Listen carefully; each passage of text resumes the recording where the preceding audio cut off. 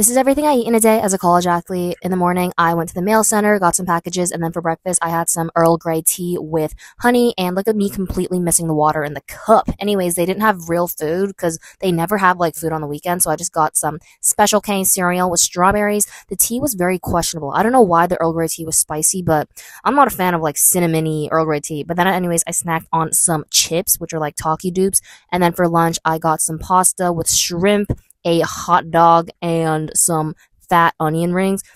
Like, I don't know why the taste of the pasta, like the before taste, was so weird. Like the opposite of aftertaste, it was so weird. But then the hot dog, it was just also like crazy because the condiment machine totally broke on me and gave me so much sauce. But then I had a salad for the first time because I saw my friend eat a salad and the low-key looked good. But then when I ate it, it was just like, I don't know. This is not my favorite. But then for dessert, I had cookies and ice cream. I know it looks really weird, but trust me, it tastes so good. Then I went to Starbucks and I got a tea while studying, and that's basically it. Bye.